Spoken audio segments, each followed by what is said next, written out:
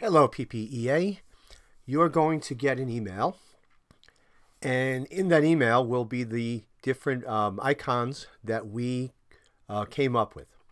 So the first thing you're going to do is choose one or more that you want to download, and we'll take this red one here, Settle Now, and I'm going to put this someplace on my desktop.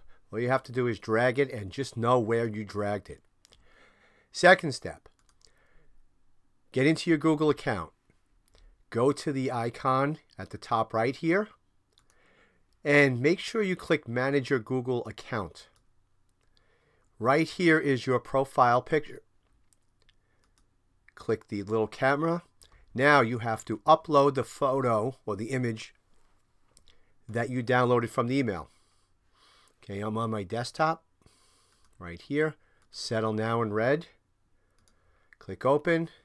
It uploads. Now this is important. You have to push out the crop bars here. You want this, it's a square picture going into a round circle. So we need to push this out all the way so this fits in the middle.